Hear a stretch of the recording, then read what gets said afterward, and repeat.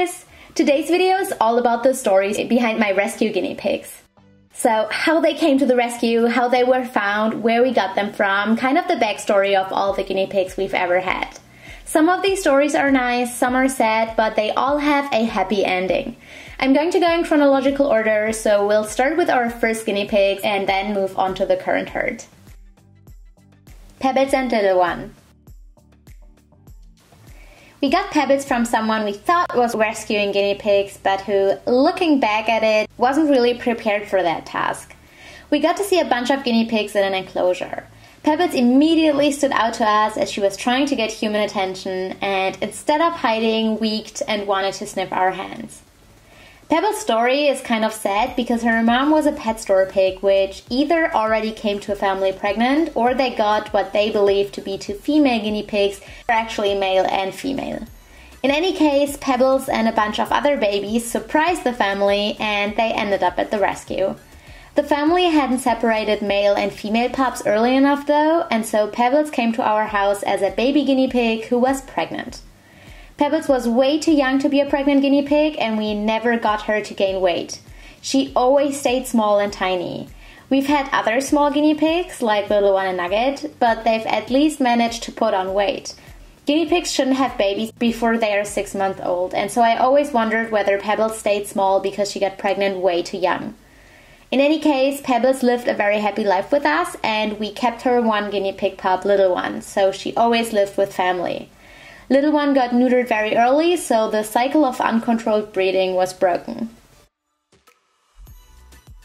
Frida. Frida came to us by falling out of a tree trunk. We got her from the same place we got Pebbles from, and the person just tipped over a big tree trunk and 4 or 5 identical looking guinea pigs fell out. Frida came from a horrible mass breeding place and remained a scared guinea pig for the first couple of years. Ironically, it took 2 surgeries on her jaw where we had to clean her wounds 3 times a day to make her trust us. Frida was the most scared guinea pig we've ever had, and she was always scared to go hungry. I know that we say that jokingly about all guinea pigs, but Frida really had to learn that there was enough food for everyone. When Little One was born, she bit him and tried to chase him away from any food we put in the cage. It took her a couple of months to realize that she would never have to go hungry. Frida also made purring sounds while eating, and it's like she had to show her appreciation for food all of the time. But Frida eventually learned that there was just always enough food for everyone, and she was a very happy guinea pig who lived a very good life. Frida just loved eating, and she took the crown for heaviest guinea pig we've ever had. Sylvester. Sylvester was discovered inside a cardboard box outside of a fire station. He was in the box with 2 other guinea pigs and they had hay but no water. The fireman took them to a rescue close to my parents' house, put a photo of him on the rescue's website, and that's how I found him. He was outside the fire station for close to 12 hours, so quite a long time. The rescue later told us that while, of course, it is horrible to put guinea pigs inside a cardboard box and just leave them outside a building, the guinea pigs were all neutered and healthy. So it appeared like someone had been taking good care of them in the sense that their nails were cut, their fur was clean, they weren't underweight or malnourished, someone had obviously paid for the neutering, and the vet later gave them a clean bill of health. They thought that maybe the previous owner had passed away or wasn't able to take care of them anymore health-wise, and someone else arranged for the guinea pigs to be taken away because maybe the owner wasn't able to do this anymore. Sylvester's backstory is extremely sad, so I just want to point out that after the story he lived in a herd of 5 guinea pigs for 6 more years, was never sick and had the most amazing time with his guinea pig friends and his hay.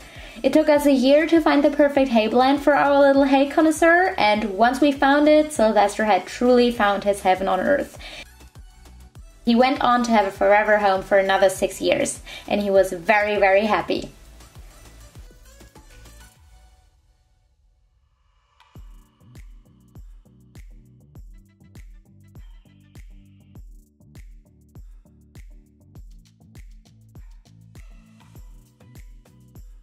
Nugget. Nugget also has a background story you hear often. Her mom was bought from a breeder and ended up giving birth to Nugget and her brother at their new owner's home. Since the new owners only wanted 2 guinea pigs, Nugget ended up at our place. Something that I don't think I've ever shared about Nugget's life before us is that her brother is a ridgeback guinea pig and looks like Gatsby. So he has this little dinosaur ridge on his back. He was adopted by someone else while we got Nugget. Lulu. Lulu was adopted as a baby from the same rescue that Sylvester came from. She was rescued from someone who called themselves a breeder, but who became completely overwhelmed with the task of caring for their guinea pigs. This is unfortunately a story that you hear often.